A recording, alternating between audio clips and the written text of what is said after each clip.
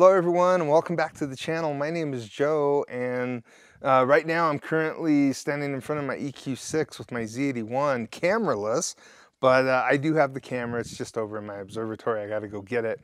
I'm going to be using this tonight for another project, but the video, today's video is really about a question that I had, and that is, have you ever seen somebody else's image that they took of a target that you didn't even know existed, and when you did see it, you said, "Oh, I got to shoot that." Well, if this sounds familiar, then you could relate to what happened to me last weekend. Check this out. Hi guys. Hey. Hi both, how are you? Really good. How are you, Joe? You good? Doing well, yeah. So is that All the right. image Hi, you Russ. messaged us about? Yeah, thanks for joining me. Having a bit of an issue, as you can see, with the banding, and I was just wanting to pick your brains. Any ideas what might be causing it? What do you reckon, Joe? It looks like a light leak or infrared light to me. Yeah, it could be actually. What filter is it on, Russell? It's only on the red filter, so it's not coming up on any other filter, just the red. Ooh, so I'll bet it's another red light. Do you have any red lights? Yeah, it could be a red light. Have you got any red lights on your rig? Only on the ASI Air, there's a small flashing light, so potentially could be that. Have you got the ASI Air? Where else is the light? Can you? I've not got it on me. No, I could go and get it though. Yeah, go grab it and we'll have a quick look at it. Okay, cool. I'll grab it. Yeah, we'll have a look at what you're imaging. Dude, look at that galaxy. Wow, that's really cool. Dude, I've never seen that galaxy before. What's it called? I don't know, but I like it. I'm stealing that. I was thinking the same thing. That's it. That's it. We'll have to get it out before he finishes it. Let's steal it. Yeah. Yeah. Oh. What are you guys stealing? No, we thought. Would you? Oh, that's a lovely galaxy. Would you like to do a collab? Yeah, we thought maybe we could do a collab on that galaxy with you. As long as I'm included on it, yeah. Yeah, not with that filter though.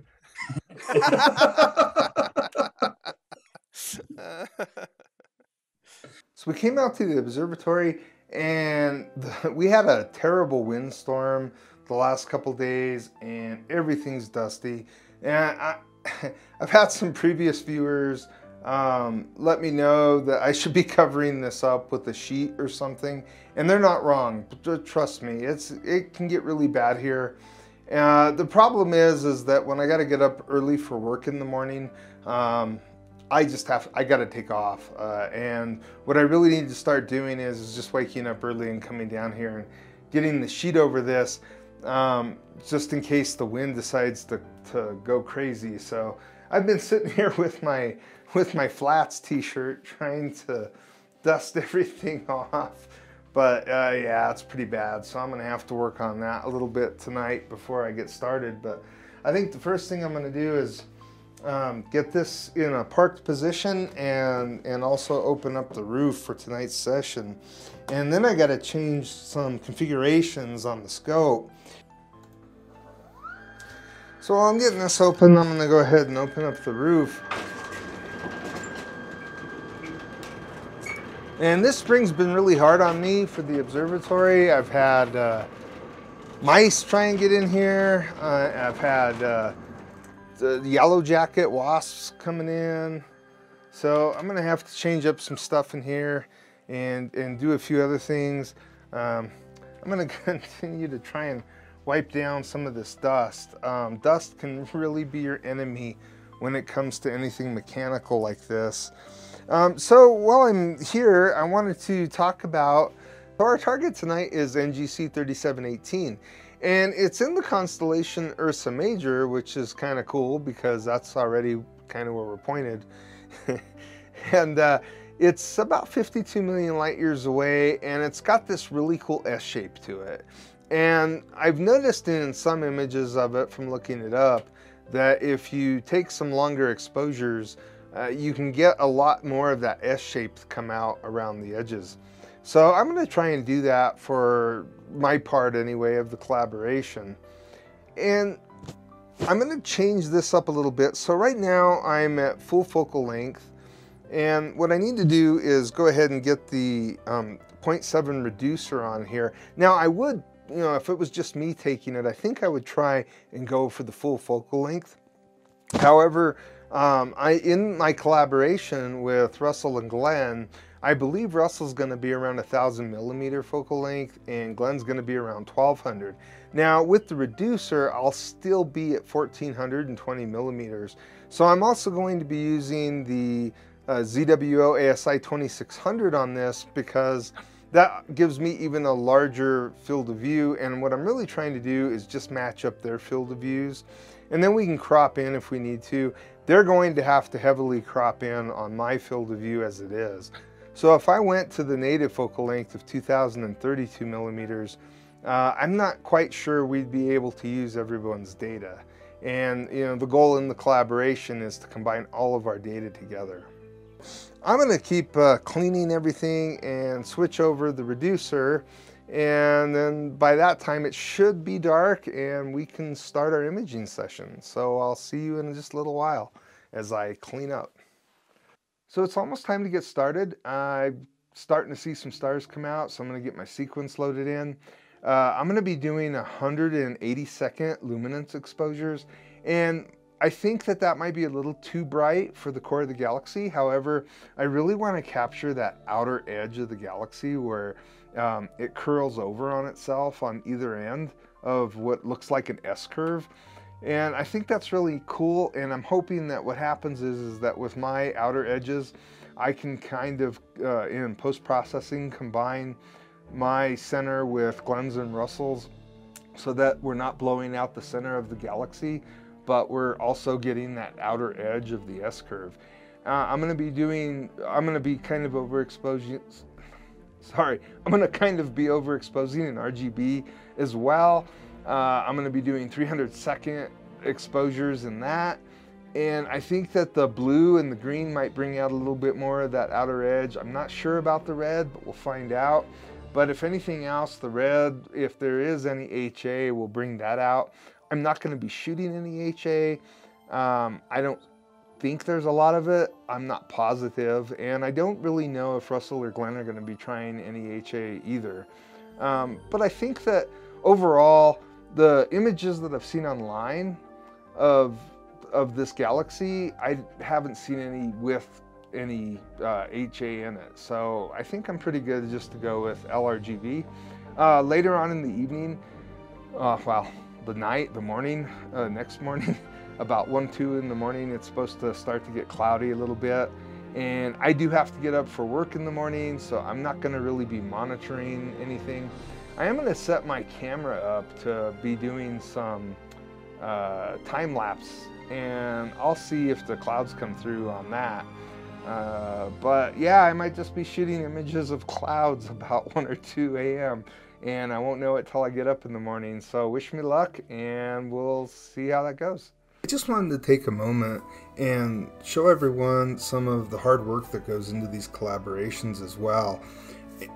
What I normally do when we decide to start a collaboration is that I make a shared Google Drive, and then everyone who's involved in the collaboration will put their files into that shared drive, and then I'll take those files.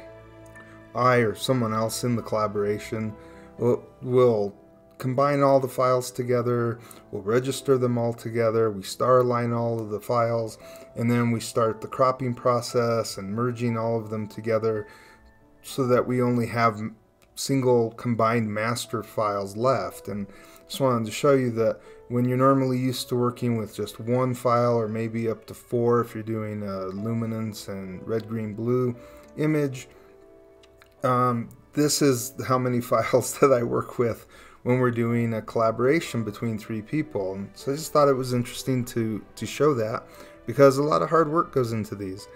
And I also wanted to show you what our combined luminance looked like after we finally star aligned and registered everything together. And I just thought it was really interesting, and I love the way that we didn't end up blowing out the center of the galaxy. And we also got some of this S-curve that comes around the outside. So I was really happy about that. Also, in this image, we managed to capture some other galaxies, which is pretty cool. We got NGC 3718, which is our center focus galaxy. And then we also got NGC 3729, which is actually an interacting galaxy with NGC 3718. More impressively, though, we got the Hickson 56 group off to the side of our main galaxy, and that group is estimated to be about 425 million light years away from Earth. And so I thought it was really neat that we were able to capture 3 pretty main targets into one frame.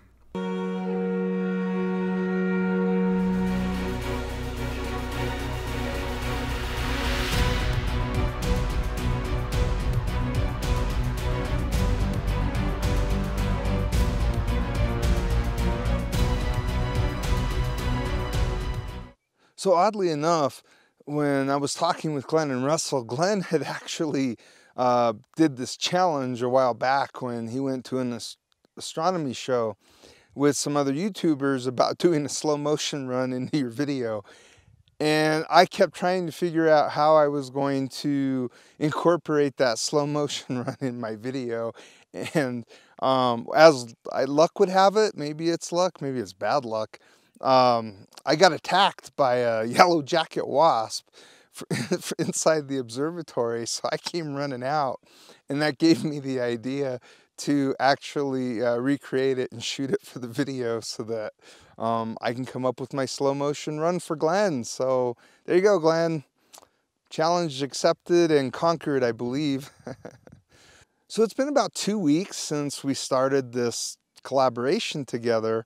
And in the meantime, my friend Kurt from AstroQuest 1 actually posted an image of this same galaxy on Instagram. And I thought, oh man, if I'd have known, I would have asked him to join our collaboration. But it was a really nice image, and that really got my hopes up high too, seeing his image, you know, thinking that at least our image was going to be pretty decent. Even if it was even close to his quality, that we would have a pretty nice image. And after working with the guys for a while, it turned out that it was a pretty difficult target to process.